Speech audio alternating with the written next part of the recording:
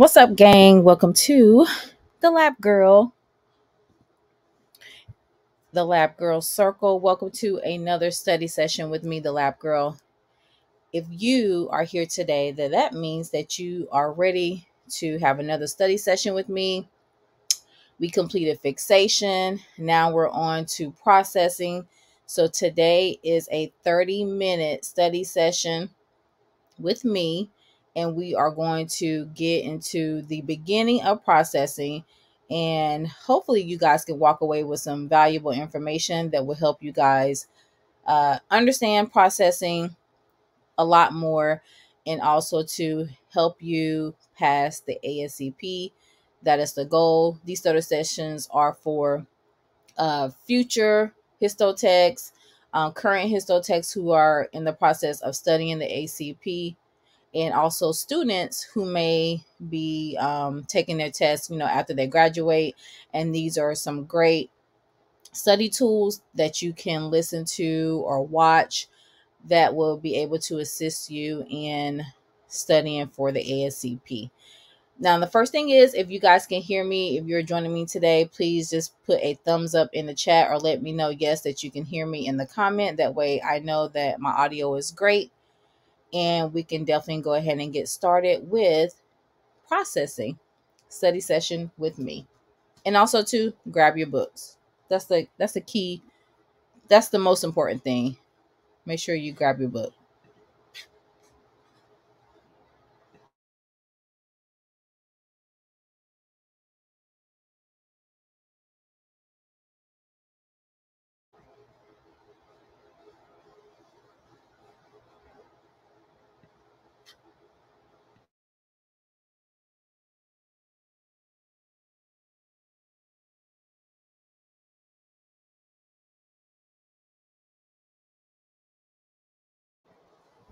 And thank you, Landon, for letting me know that you can hear me. I really appreciate it. I hope you're doing good, Landon. Welcome to another one of my videos. I haven't, seen you in the chat for quite some time, so I hope you're doing well. Welcome to the study session with me. If this is your first time joining my study session, I just started these study sessions, and I did fixation, so you can definitely check that out. They will be on the playlist. But welcome to the study session with me. Hope you're doing good. All right, guys, let's go ahead and get into some things before we go ahead and get into the meat and potatoes. First of all, I do want to tell you guys, with the study session with me, on your way in, make sure that you hit the thumbs up button and get ready to take some notes. Also, just let YouTube know that you enjoy these study sessions with me. That will be awesome. Share this content with other fellow students, histotechs, or someone, or just, rewatch it for yourself, so that way, or listen to it. That way you'll be able to, help yourself pass the ASCP. So, and if you guys got any suggestions on future study sessions, feel free to let me know. You guys know my contact information. I'll tell you guys all that at the end of the live. But if you got any suggestions as far as my study sessions go, something you may want to touch on, feel free to leave it in the comments here. And we'll go over that a little bit later. I always read you guys' comments, and I always try my best to make sure I write you guys back and get back to you. And I hope you guys have your books, because we're going to start processing. And let's go ahead and get started. Okay, so welcome everyone to the study session. I see you guys in here. Thank you so much for joining. Let's go ahead and get started. You can ask me any questions, drop them in the comment section down below, and then at the end we'll get to it. But we're going to actually have a Q&A or / pop quiz a little bit later, so just get ready for that. All right, so let's go ahead and get into processing. All right, so there are some definitions that I want you guys to walk away with for this first part 1 of processing. That's going to be dehydration, that's going to be clearing, infiltration, paraffin embedding. So what I like to do is at the beginning of your Frida Carson book, there are a list of terms that Frida would like for you guys to just know the definition of and understand what these things do. So we're only going to touch on a few of them today. So the first will be dehydration of the tissue. So I'm going to the glossary, and it's good that you guys use your glossary in your Frida Carson book. It will be at the back of your book. Maybe you have a newer book and it's at the front.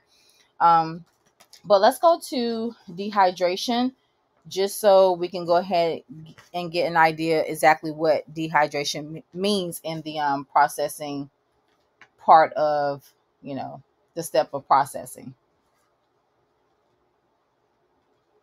All right, so dehydration is the removal of water from tissue. And we'll go over some dehydrating reagents later in the stream. So dehydration is the removal of water from tissue. Think of yourself as being dehydrated and you need water. So dehydration is the removal of water from tissue. The next definition I would like for you guys to understand would be clearing in the processing chapter. So I'm going to go to clearing.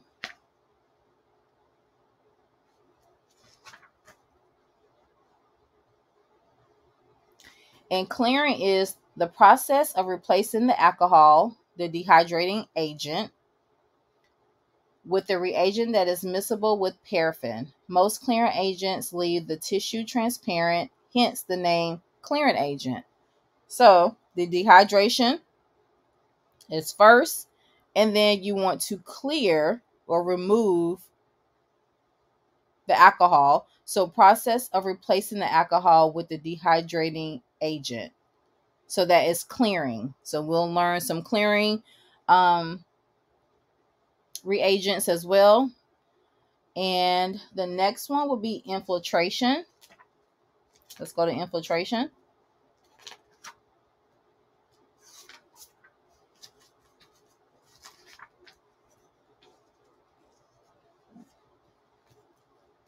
Infiltration is as in paraffin, permeating, spreading, or flowing throughout the tissue. Infiltration is known as impregnation. So we have dehydration, we have clearing, and we have infiltration. And this is all during processing. And of course, embedding, which would be embedding of the wax or, paraffin. That is definitely a part of the processing. You know how you have the paraffin chambers or the wax that's a part of the processor. So that's going to be infiltration. The tissue gets infiltrated with the paraffin embedded medium. So those are just the few I have here for you guys, just to make sure that you understand the process or the beginning portion of processing. Of course, there's other definitions that you guys definitely need to read, which would be universal solvent, carbowax, cross section, decalcification, ion exchange, chelating agent, and miscible.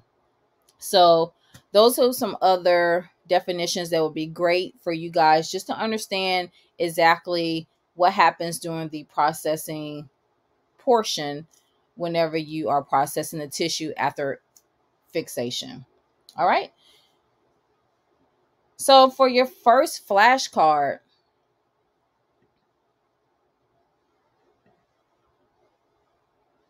let's go ahead and go to your first flashcard.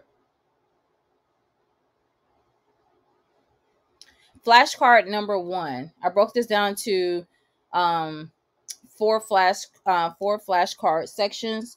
I try to break it up because processing probably won't take as long as fixation did. So this is going to be your first flashcard, and you can definitely add to your flashcards throughout the chapter, which is a really great thing. So if you got your notes, you got your flashcard, you got something you're writing with, so this would be great to start with. So let's go ahead and start with your flashcards for dehydration. Okay, so what are your dehydration, or what are your dehydrants? So let's go ahead and get to the Frida Carson book. And I'm just going to read just the first half of the first part of your book. It says processing is usually considered to include dehydration, clearing, and infiltration. This chapter will also discuss embedding, decalcification, and frozen sections as special areas of processing. Both the fixative and the processing method should be chosen either before or immediately after removal of tissue as surgery or autopsy. The choice of processing method may influence the choice of fixative. For example, when frozen sections are indicated, the tissue is not usually fixed. However, when processing for routine studies, the choice of fixative depends primarily on the preference of the pathologist. Okay, so we won't spend too much time on that part, but for those who are new to histology or you are still in school, whenever we get a frozen section, those are normally received fresh. They're not fixed in formalin. They don't go on the processor. They normally come either on a dampened gauze or a dampened Tefla, and that's normally dampened with saline. So this tissue is primarily cut off the body at OR and shipped to us fresh. So this tissue does not go on the processor. But if I can give you guys a visual, what happens is, and it depends on the lab, okay?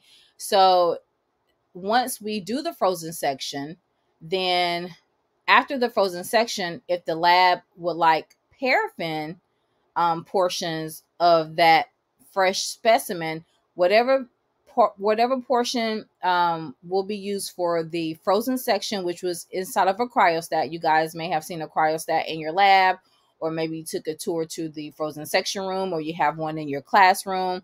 That frozen part will be done on fresh tissue first, and then most either once the part has been frozen, that'll be melted down, and then you can actually use pieces to go ahead and use for paraffin embedding, which would then go on the processor.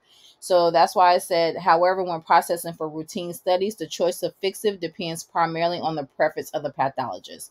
So frozen tissue sections are not fixed. So that's something you can put, in your notes. Doesn't matter where, but frozen tissue is fresh tissue that is not fixed. And let's go ahead and get into your dehydration, okay? So, dehydration. Dehydration means the removal of water, a process necessary to prepare the tissue for embedding in a non-aqueous medium such as paraffin, collodion, or some plastics. These embedding media will not infiltrate tissue that contains water. All right, so something I want you to put on your index card would be the results. This results in hard and brittle. Oh, let me go back. However, the excessive dehydration bound water may be removed in a non-additive reaction. This results in hard and brittle tissue that is difficult to section. If dehydration is incomplete, the clearing agent will not act properly, and soft, mushy blocks will be the result. Incomplete dehydration accounts for the vast majority of processing problems. Dehydration agents act to remove water in two ways. Some reagents are hydrophilic, which are water-loving, and attract water from the tissue, whereas other reagents dehydrate by repeated dilution of the aqueous tissue fluids. Okay, so there should be a picture in your book that shows you when something was not dehydrated. Well, something was dehydrated poorly or dehydration was incomplete. You may see in your lab where a lot of breast tissue may have incomplete either fixation or incomplete dehydration. But you'll see when something appears like very mushy in the block after you've embedded it, that means that the dehydration was incomplete or clear or was not cleared sufficiently. So infiltration of the paraffin was poor. And that's normally the white area in the center of the block if it looks like raw or soft. When I say raw, I just mean like something that's not fully processed, and it's soft. That area was not well infiltrated with the paraffin, and it will not be able to be sectioned. So it may have to be reprocessed again. So that is for your dehydration. So basically, removal of water, a process necessary to prepare the tissue for embedding in a non-aqueous medium such as paraffin, collodion, and some plastics. So we'll get to that a little bit later. All right, so your 4 alcohols for dehydration is going to be: most dehydrating reagents are alcohols. Most of the absolute alcohols contain some water, frequently used as much as 1% or 2%. So we're going to do 4 alcohols. The first one's going to be ethanol, but your books say ethyl alcohol or ethanol. That's going to be your first alcohol. So in this category, you could put 4 alcohols to dehydrate. Number 1 would be ethanol, or you could think of it as drinking alcohol, right? So ethyl alcohol is a clear, colorless, flammable liquid. Because it is drinking alcohol is strictly controlled by the federal government, and troublesome record keeping is required if the alcohol is purchased tax-free. Ethyl alcohol is a reliable and fast acting, and is probably the best of the dehydrants. So you could put in your notes to help you remember: number 1, 4 alcohols, ethanol, and you could put parentheses, think of a drinking alcohol. It is the best of all the dehydrants. So that's another thing you want to make sure that you put that. To save time, the dehydration process is frequently begun with 95% ethanol, followed by 100% ethanol. And you can look in your book. There's going to be some processing charts and processing times. You definitely want to study those to make sure that you understand like the different changes of alcohols and the grades of alcohols, and how many changes of clearing and how many changes of infiltration. And it depends on the process run for small biopsies or large biopsies, for brains, for whole mounts, for whatever that your lab may be running, for gout, anything that your lab may be running, the processing times could differ. So for this case, you want to make sure you put number 1 is going to be your ethanol. Long periods of dehydration in absolute alcohol should be avoided because this causes excessive shrinkage and hardening of the tissue. So as we're going through these key points, most definitely go ahead and drop a comment in the comment section if you have any questions for me, or another fellow person can actually answer in the comment section as well, just in case I don't see it right away. All right. So another thing you want to put is that this product is known as denatured alcohol or reagent alcohol, and it has more pronounced odor than pure ethanol. So let me just go ahead and go back to that category. So it says, if laboratory personnel do not wish to undertake the record keeping demand when using pure tax-free ethyl alcohol, then ethanol that has been made unfit for human consumption, usually by adding methanol and or isopropanol, may be substituted. This product is known as denatured alcohol or reagent alcohol, and it has more pronounced odor than pure ethanol. Ethyl alcohol, if used alone, is toxic with permissible exposure limit of 1,000 ppm. It's also flammable. When denatured with methanol or isopropanol, it becomes much more toxic. If disposed of in the sanitary sewer system, it must not exceed a 24% solution. So in this case with the ethanol, the key points is to make sure that you know that it's toxic. You want to make sure that you understand that it is known as denatured alcohol or reagent alcohol if methanol is added. Also, too, that is the most reliable and the best of the dehydrants. It is hydrophilic and therefore mixes with water, as well as with many organic solvents in all proportions. If time permits, ethyl alcohol should be used in sequence of solutions that gradually increase in concentration.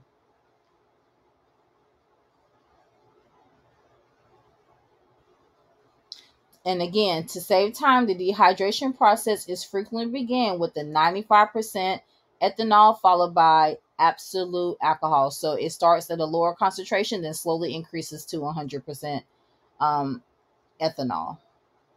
And ethanol you can put in parentheses to help you remember drinking alcohol.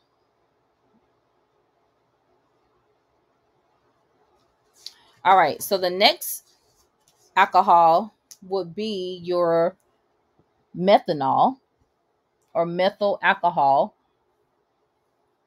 So methanol is flammable, clear, colorless reagent with a slightly unpleasant odor. It's rarely used alone for dehydration, but it can be used like ethanol. Its primary use has been for the fixation of blood smears. So number 2, methyl or methanol its primary use is for blood smears. So if that's a question on the ASCP, what is methanol primarily used for? Blood smears. It's poisonous, and these are things that you can just know just to know, but I don't think it's going to be probably on the ASCP. But methanol is poisonous. It is broken down to formaldehyde by the liver and excess of formaldehyde on the body. This is just the safety part of it. Overexposure can cause blindness and even death. Methanol has a PEL of 200 ppm, and care should be taken to protect the skin from absorption of the solution.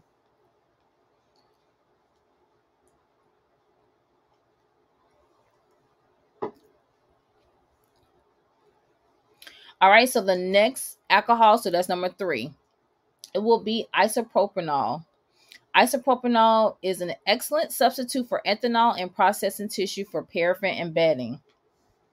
However, many stains such as eosin are insoluble in isopropanol. Therefore, it cannot be substituted for ethanol in the preparation of staining solutions. Isopropanol also cannot be used in Solotian technique because nitrocellulose is insoluble in it. It is never totally absolute because it contains about 1% water. Therefore, a slight amount of water also remains in the tissue. Isopropanol alcohol is mildly irritating to the eyes, nose, and throat. Has a PEL of 400. Is toxic. It's a flammable reagent. For drain disposal, keep the concentration below 10% because it's considered ignitable at higher concentrations. Okay, so the third one is going to be isopropanol. And for that flashcard, just make sure you put it's an excellent substitute for ethanol in processing tissue for paraffin embedding.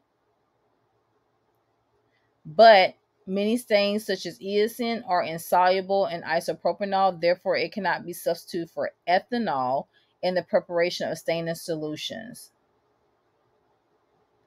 So, and you can correct me if I'm wrong, but what I think I'm reading is that if it says that it's excellent for a substitute for ethanol in processing tissue for paraffin embedding, so doing the processing part, right? But when it comes to the staining, however, many stains such as eosin are insoluble in isopropanol, therefore it cannot be substituted for ethanol in the preparation of staining solutions. So probably when it's time to stain for H&E and you don't have any ethanol, then that won't be a good substitute. That's how I'm reading that. Okay. And your last alcohol. So you can put number 4. There's 4 alcohols for dehydration.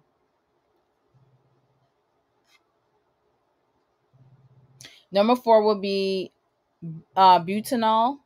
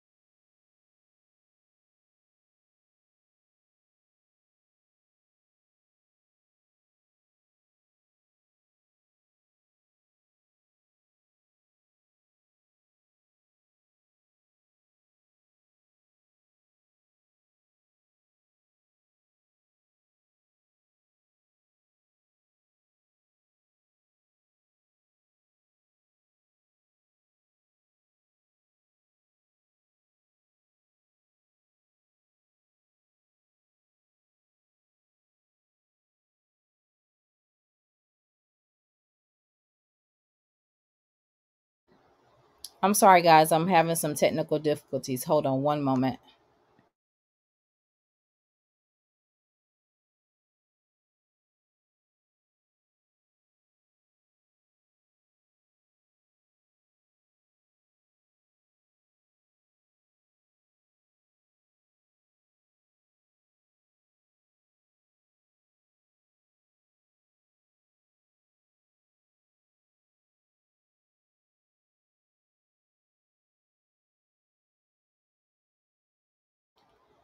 Okay, thank you guys for being patient. It was my internet. Okay, so for your fourth alcohol is going to be butanol. And for butanol, this is definitely a flashcard. It's going to be butanol is good for dehydrating plant and animal material. It has a pronounced odor and a low dehydrating power. Therefore, long periods are required for dehydration with butanol. It is an excellent dehydrant when slower processing procedures are needed, and butanol causes less shrinkage and hardening than ethanol. And the ppm is 100. So there definitely will probably be some type of question on your ASCP.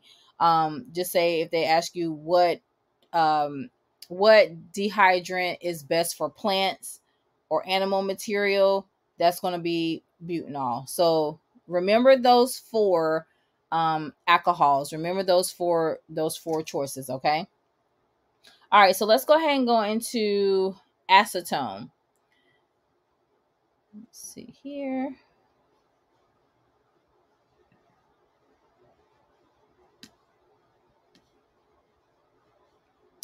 All right, so flashcard number two. Let's go ahead and talk about acetone two as far as your alcohol. So acetone is a very rapid acting and less expensive than some of the other dehydrants.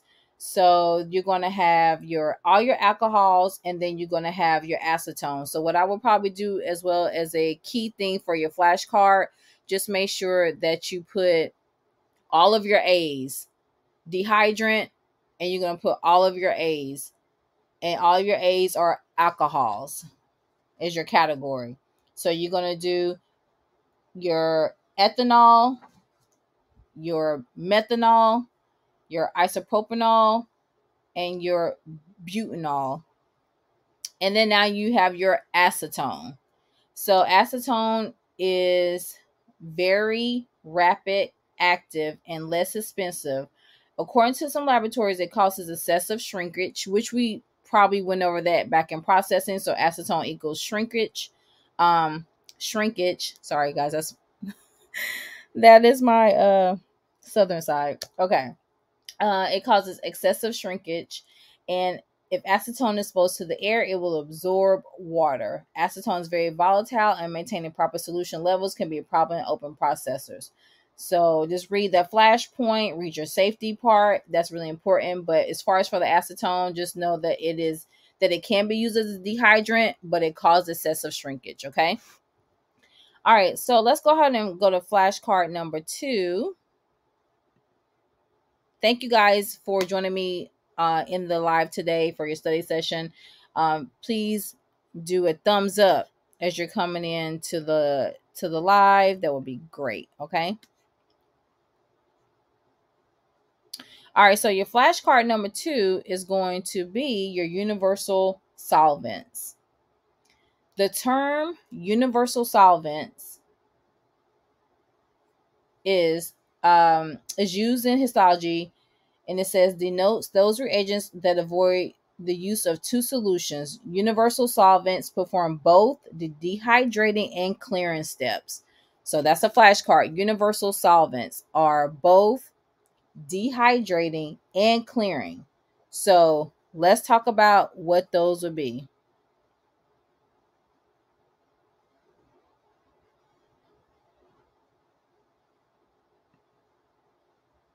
And then let me go ahead and type the universal solvents in. So we got, for universal solvents, we got dioxane.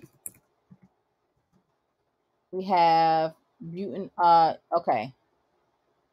Tertiary butanol. I could be saying that wrong. So TERTIARY,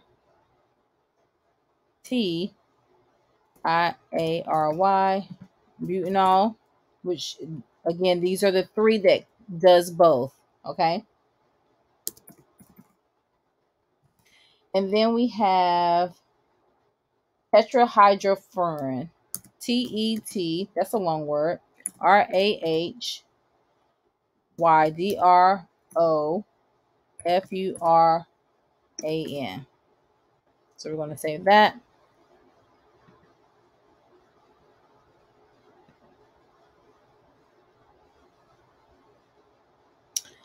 So universal solvents are dioxane. I'm just call it TB. How about that? So that's a good, if you can't pronounce it, just call it TB. And then the tetrahydrofuran. So let's go ahead and talk about your dioxane. These are the 3 that would do, these 3 solutions or these 3 reagents will do both your dehydrating and clearing. That's why they're called universal solvents. So for dioxane produces less shrinkage. Dioxane produces less shrinkage during dehydration than ethanol. So that's a key point. Even after long periods in dioxane, tissue does not show undesirable changes in consistency or in subsequent staining properties. Dioxane is a faster dehydrant than ethanol, but must be used in large volumes. It frequently contains water, and if water is left in the tissue, dioxane may allow as much as 50% shrinkage during infiltration. It is expensive, but may be reclaimed for reuse by treating used solution in 18 to 22 hours with an anhydrous calcium chloride or calcium oxide. And it's because of its toxicity, dioxane is rarely used today. Okay, so you got your PEL information, but the main thing to take away from dioxane would be that is both. It's going to be used for clearing and it's going to be used for dehydration. It produces less shrinkage and during dehydration than ethanol. And also, too, it's a faster dehydrant than ethanol, but must be used in larger volumes. All right, so the next one will be TB, tertiary butanol. Is a odorous, expensive, and tends to solidify at room temperature. So you want to just read about that. And then the next one is the tetrahydrofuran. It's miscible with the lower alcohols, water, either chloroform, water, ether, chloroform, acetone, benzene, toluene, xylene, melted paraffin, It is much the same as dioxane in properties and use, but unlike dioxane and tetrahydrofuran, is not a cumulative toxin. So make sure that you understand that it acts rapidly without causing excessive shrinkage and hardening. And it is the best of the universal solvents. It is very useful in the reprocessing of inadequately dehydrated and cleared tissue. So the main thing to take away about number 3 in the universal solvents, it is probably the best out of all 3. And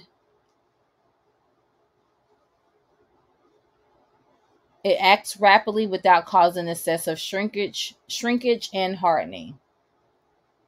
So that's a good thing to know about that right there. All right, so let's go ahead and go into clearing.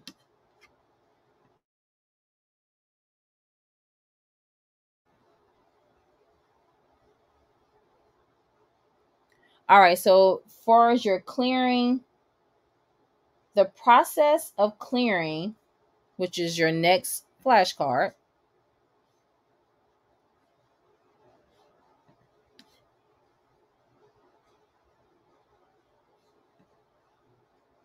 All right, so clearing. The process of clearing was originally termed as such because the reagents used for this step have a high index of refraction and will render the tissue transparent.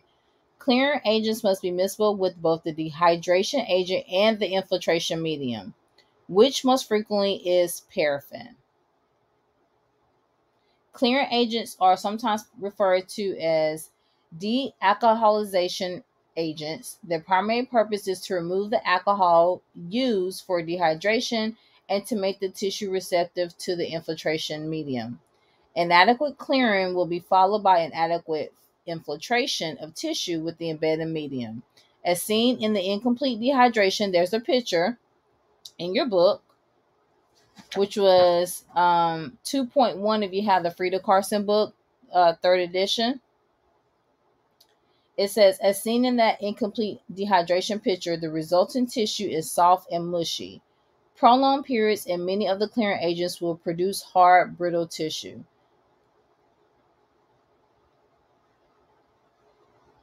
So let's go ahead and talk about your clearing reagents. Your first clearing reagent will be xylene. Xylene is the most widely used clearing agent, and although substitutes have been proposed, few have found widespread acceptance. Prolonged treatment with xylene should be avoided, as tissue tends to become overhardened. Fibrous, muscular, central nervous system, or cartilage tissues are especially affected by the hardening properties of this hydrocarbon. Xylene is relatively rapid in displacing alcohol and is miscible with the paraffin. However, it is rather intolerant of any water left in the tissue. Tissue that is adequately dehydrated and then cleared with xylene becomes transparent. This property of xylene may be used to determine the adequacy of clearing before embedding the tissue, and corrective action may be taken when indicated. Xylene turns cloudy in the presence of water. If the xylene on the tissue processor is ever noted to be cloudy, the reagent should be changed immediately. Now, this is talking about on the processor, but let's just talk about whenever you are dehydrating and clearing at the at your H&E counter. I'm not sure if you guys, whenever you've rinsed your tissue and then you go into your alcohols and then you're leading into your xylene, sometimes if you don't rinse good or if you don't drain your alcohols good, by the time you actually get into your xylene, it could turn cloudy. I'm pretty sure we've all seen this and we've all been there and done that. So that means that there were still alcohols carrying over into the xylene. So that can definitely happen.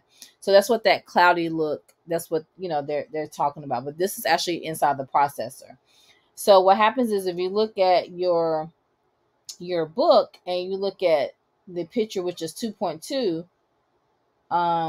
you'll see how the tissue will look when there's water still present, within the H&E. That's why it's really important whenever you guys are studying these pictures, you may see a picture that has, incomplete dehydration, and you're thinking that it's something to do with that, with the hematoxin or eosin. So just be really careful with not getting a picture mixed up. You thinking that it has something to do, like maybe with special stains.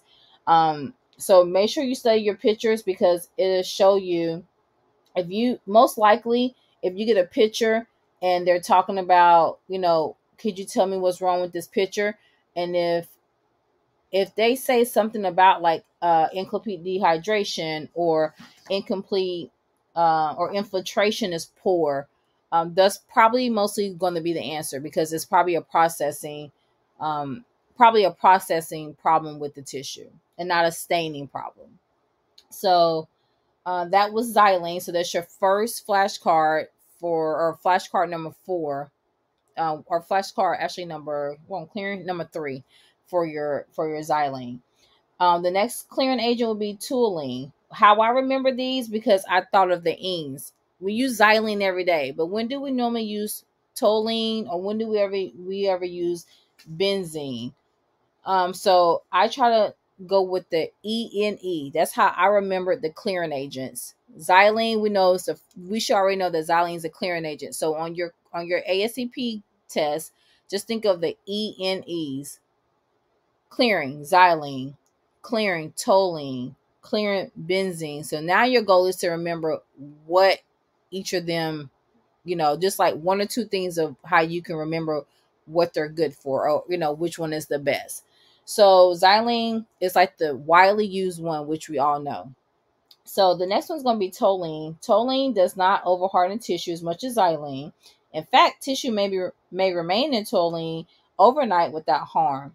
It is considered by many labs workers to be the best of the aromatic hydrocarbon clearing agents, a group of reagents that includes xylene, toluene, and benzene. Let's see here. So 2.2, your picture in your Frida Carson book, it says, she found that the match of the universal problem with uneven H&E staining and poor nuclear chromatin patterns, which is in your book 2.2, was a result of incomplete clearing. She related the incomplete clearing to moisture in the clearing reagent from such causes as excessive laboratory humidity or evaporation of the fixative solution with subsequent condensation on the processor pot or chamber lid, and then the contamination of succeeding reagents. So those are things that you probably really won't have any contact with if you are a histotech, unless you are a lab tech and you're watching this and you may become a histotech. So this is just where the incomplete dehydration and things can happen during the processing part. So you want to definitely read that just to have that knowledge. The next clearing will be benzene. So you want to know that benzene is a fast acting and does not overharden tissue. So just like toluene, it doesn't overharden tissue as much as xylene. Benzene is very fast acting and does not overharden tissue like xylene. However, it hardens muscle, tendon, and uterus more than toluene. Benzene evaporates rapidly from the paraffin bath. Therefore, the paraffin used for infiltration does not require rotation and changing as frequently as other clearing agents. Again, you guys who watch me may not even work too closely with the processor, so you may not know the information, but those are just good things to know. But as far as the ASCP, you just need to know what the clearing agents are, okay? The next one's going to be chloroform. Chloroform leaves tissue less brittle than xylene. So you want to put chloroform. It penetrates slowly, making clearing a longer process. And I'll let you read again the rest of that, but just for the main flashcard, just you want to make sure you know chloroform is a clearing agent. You can remember that by C, clearing, C, chloroform. All right, acetone, another clearing agent. Acetone is not mentioned in the literature as a clearing agent. However, because acetone has a very low boiling point of 58 degrees Celsius, tissue cleared with acetone will show more shrinkage than those that have been cleared with xylene. So that's just something good to know. Essential oils. You can read that part. I don't really think that will pop up on the ASCP, but just read it just so you know the info. This is important here. Limonene reagents, xylene substitute. That's important for you guys to know, that they may ask you what is a good xylene substitute or what is known as a xylene substitute. So that would be limonene.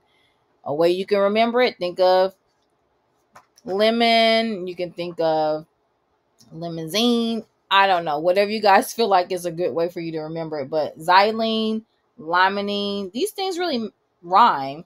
Benzene, toluene. They should be very easy for you guys to really remember on the SCP. So just read about limonene and why it's, what made it, a xylene substitute.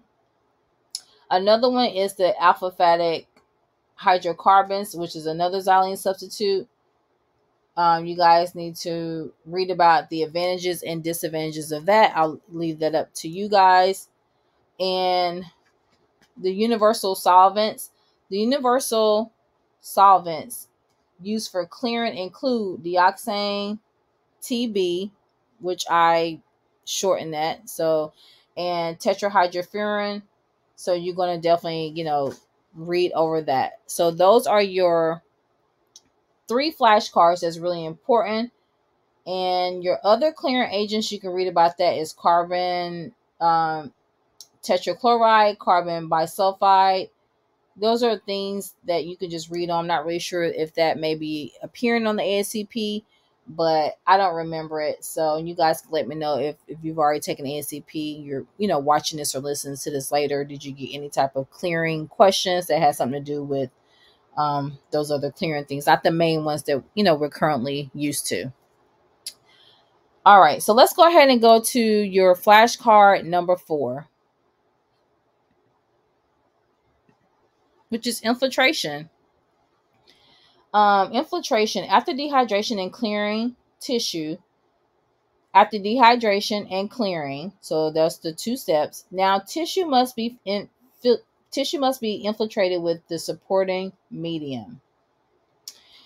This medium, generally referred to as an embedding medium, holds the cells and intracellular structures in their proper relationship while thin sections are cut. With paraffin especially, it is important that the tissue be dehydrated and cleared very well, or the tissue will not be infiltrated completely. If the infiltration medium cannot completely replace the clearing agent, then problems will be noted on the H&E stained sections. Complete dehydration and clearing are not as critical with some other infiltration medium. The most used infiltration medium we all know is paraffin. That's the most used. So you want to make sure that you go ahead and put that on your flashcard number 4 for under infiltration. It would be the most used would be paraffin.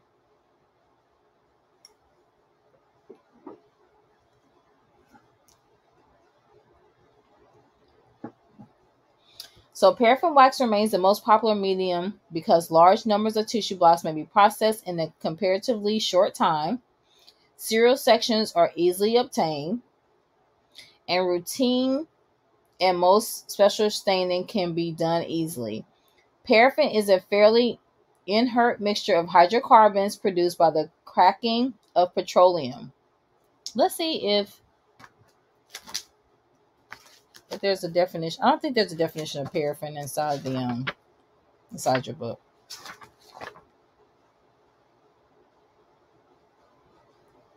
No, it's not. I was looking for that. Okay. The commercial paraffins are marketed for embedding, contains various additives such as beeswax, reduces crystal size and increases stickiness and adhesion. Rubber reduces brittleness, increases stickiness, and makes the formation of ribbons during sectioning easier. And other waxes produce smooth texture and smaller crystal size, and plastics increase hardness and support. These additives also enhance the ability of paraffin compounds to provide support for hard tissues. Ribbons are formed when the first section cut adheres to the microtome knife blade, and each subsequent section adheres to the edge of the section immediately preceding it. Each new section cut will push the preceding section away from the knife edge. All right, here's a flashcard point. in your book. In choosing the paraffin for use, several factors must be considered. As the melting point increases, the paraffin becomes harder and provides better support for hard tissue. Thus, thinner sections can be obtained, but ribboning becomes more difficult. As the melting point decreases, the wax becomes softer and provides less support for hard tissues. Thin sections also become more difficult to obtain, but ribboning becomes easier. And that's just something that you want to know about the melting point with paraffin, because I'm pretty sure that that would definitely be on the ASCP about your melting point. For most IHC techniques that can be done on paraffin embedded tissue, paraffins with lower melting points have become popular because heat may inactivate the antigens. Paraffin with melting points of 55 degrees Celsius to 58 degrees Celsius commonly used for routine work. So that's really important. That's will most definitely probably be on your ASCP. What is the melting point of paraffin? And that's going to be 55 degrees Celsius to 58 degrees Celsius. Throughout the week, I would definitely be giving you guys more ASCP questions, quizzes, pop quizzes. So that would definitely probably be one of the questions. This seems to be the best compromise for providing good support for most tissue, yet allowing good ribboning and ability to obtain thin sections. Tissue should remain in paraffin the shortest time necessary for good infiltration because exposure to prolonged heat causes shrinking and hardening. The supply of melted paraffin should be kept 2 degrees to 4 degrees Celsius above the melting point because tissue exposed to overheated paraffin during infiltration will overhardening. That's definitely going to be on the ASCP. Paraffin infiltration is greatly aided by vacuum. However, vacuum and heat should be applied cautiously when processing very small specimens because it frequently results in overhardening. So you definitely want to read that portion of your book. Another great thing, it says large and fatty tissues will not be processed adequately on shorter cycles. If a schedule that gives good processing on larger specimens is used on biopsy specimens, it will result in hard, friable tissues that are difficult to section or that will contain microtomy artifacts. Now, in the next section of your book, you're going to have some protocols. I'm going to leave the protocols up to you guys for you guys to actually like study those. Make sure you look at protocol number 1, protocol number 2. Look at all the protocols, and then throughout the week, I will probably post a protocol video, or maybe on the next slide, we'll put a protocol up. That way you guys can actually get the hang of reading the protocol and exactly, what's the dehydrant, what's the clearing, what's the infiltration, and what exactly is doing on a closed routine processor and a solution. You actually have another protocol for rapid processing of biopsy specimens, which are, the smaller specimens. All right, so let's see here. We're going to stop right there because we're going into a little bit over or almost an hour. So we're going to go over the community tab questions. And let's just go over your answers really fast. If you guys are enjoying this live, or this study session, make sure you guys are thumbs up this live, okay? And let's go ahead and go to some of the questions that I asked you guys on the community tab.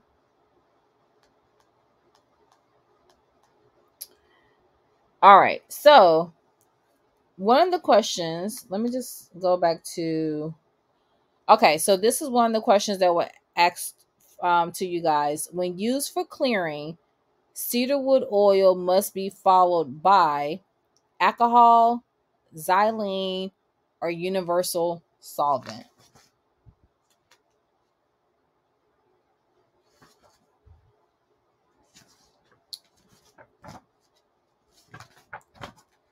And the cedarwood oil, let me go to your universal solvents. Okay. So when used for clearing, cedarwood oil must be followed by alcohol, xylene, or universal solvent. So cedarwood oil must be followed by xylene. And 75% of you guys got that correct. The next one is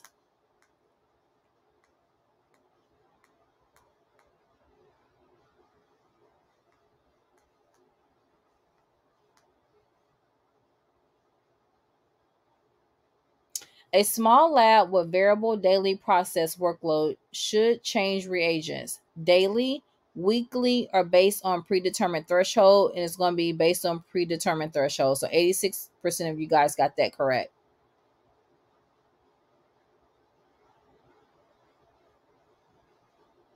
And we haven't gotten to decal, but I did ask a decal question. It says heating the solution is a good method of increasing the rate of decalcification, true or false? And the answer is false. And 67% of you guys got that correct. It says heat generated during decalcification may cause tissue destruction and loss of cellular detail as well as sustainability. So you guys did really well. And I asked you a question during the embedding process, which is bone sections should be embedded parallel to the long axis of the block. True or false? The answer is false, and 86% of you guys got that correct, which is microtomy will be easier if the bone sections are embedded diagonally in the block. So we'll get to in the next in part 2. We'll go into some protocols, but I really want you guys to really read over the protocols because you actually have to read that and understand that yourselves. But we'll get into the water-soluble waxes, collodion, plastics, epoxy resins, agar and gelatin, and troubleshooting, which is like a really big thing. And then we'll get into the specimen embedding and specimen orientation, which, that bone question was a part of the specimen embedding orientation. So I probably shouldn't have jumped so far to that because you guys, we need to just lead up to the embedding and specimen orientation part. So we'll get into that later. But let's go ahead, and we don't have a lot of time. So I'm just going to bring up something I want you guys to work on. And that would be this right here.